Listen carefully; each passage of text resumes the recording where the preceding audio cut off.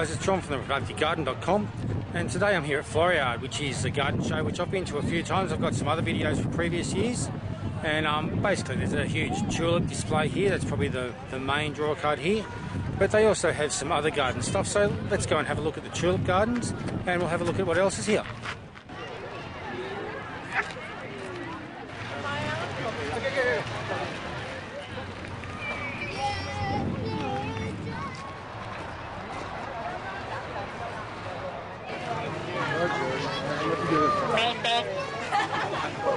Afternoon, folks. Watch out for the robot. Robot coming through. Watch your joystick. No! Moving.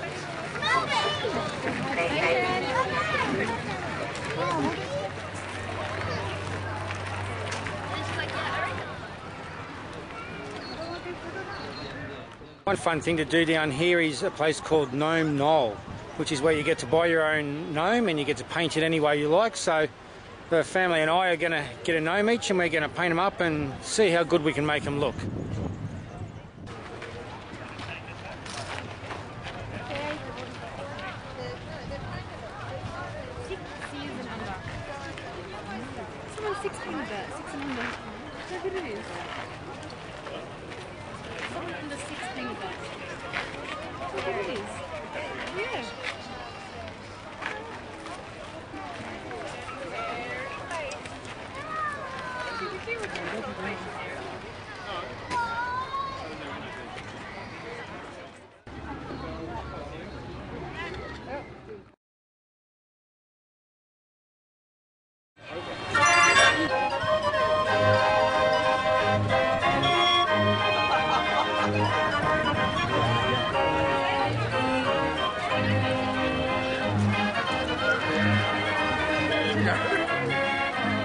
One of the parts of Floriade that I like to look at, being an enthusiast of growing my own food, is their veggie garden food growing section. And today they've got a stand called the Urban Agriculture stand, and they've got some good ideas in there, a lot of aquaculture, composting and worm farms and that sort of thing. So let's go and have a look at what's going on in there.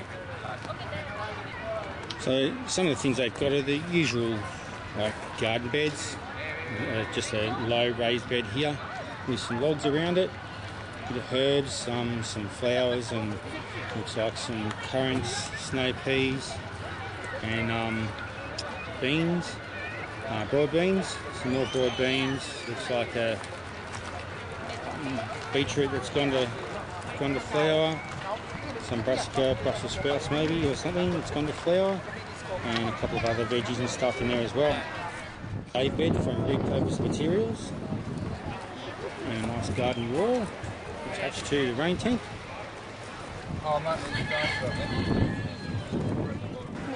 Got a simple aquaponics section here with the fish down in there somewhere, and then you've got the water coming out here and then running down the other side, so easy to make. Some more raised beds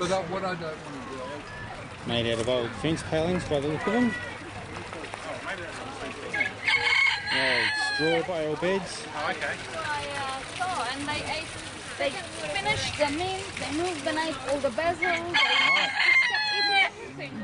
Got a bit of a chalk tractor here as well.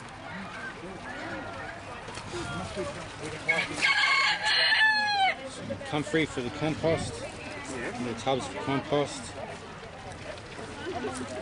The yarrow, so got another compost starter, the old compost heap. And this is a pet poo composter. So what happens is you put your foot on the pedal here, that lifts the lid, you put the poo in, and down in. The idea is that the bottom part below the pedal, which is on the outside, gets buried in the ground, and the worms come and break down the pet poo, the dog poo or cat poo, take it out into the soil, and after a while you can put more in. It just keeps cycling through. And the usual compost bins here as well. Right, also here they've got a little mini greenhouse for obviously starting seeds and stuff. And they've got some wicking beds here, so they've got the, looks like some sort of, again, fencing or pallets or something like that. So repurposed materials with the lining, and that's the filler tube there for topping up the wicking part. So they show here the way it's made. You've got the scoria, so the reservoir with the waterproof lining, and then you've got a bit of geotextile. You can also use straw to separate the reservoir for the wicking medium from the soil. So you've got a bit of geotex separating it, they have, and then you've got the soil on top, and this is of course the filling tube. And they've also put in a bit of a worm, like an inbuilt worm farm, where you can put scraps and stuff inside this bit of plastic tube. It's just a bit of PVC tube with holes drilled in it, and the worms can come in, eat the scraps, and then take them out into the soil. That's an easy way to have an inbuilt worm farm in your garden. And I've built these things, my worm towers and that sort of thing. I've built these things and I've got videos on them as well.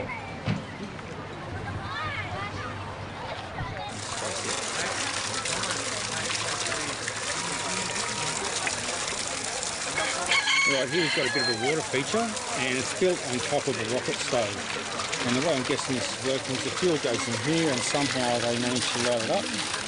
And then the exhaust, the chimney goes up through, the smoke, goes up through this flue here. So they must use this for warming up the water that's in the bathtub. Then they've got another raised bed here, and this one of the walls is built with a sort of gabion style wall, where you've got these rocks being held in by the wire mesh. That's a gabion wall, made a bit different with like timber framing and that sort of thing. Usually it's just a wire cage, but I think that's really good with the rocks in there. And they continue that feature around the outside here. We've got a worm tower thing, which I've built something similar to this. So your scraps go in there, the worms come in and get the scraps and take them out into the soil, like the one in the wicking bed. And of course a pretty groovy looking scarecrow.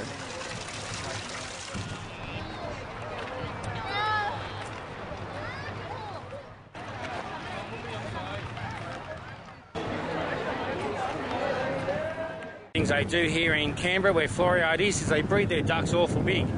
You can see this little duckling behind me, and yeah, so you get a fair bit of meat off that thing there when it grows up. Anyway, that's a look around Floriade for this year. That's always a nice day down here, and it looks like with the wind coming up and the clouds coming across it, we might get some rain soon, so I reckon it's just about time to go home. Anyway, that's it for now, and until next time, happy productive gardening. Bye.